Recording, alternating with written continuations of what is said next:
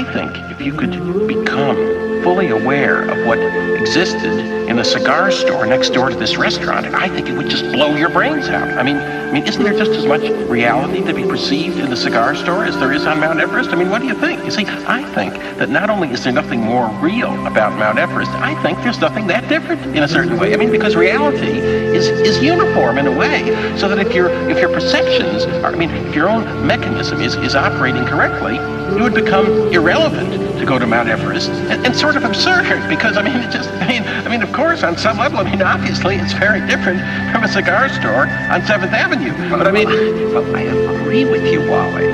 But the problem is that people can't see the cigar store now. Things don't affect people the way they used to. It may very well be that 10 years from now, people will pay $10,000 in cash to be castrated just in order to be affected by something.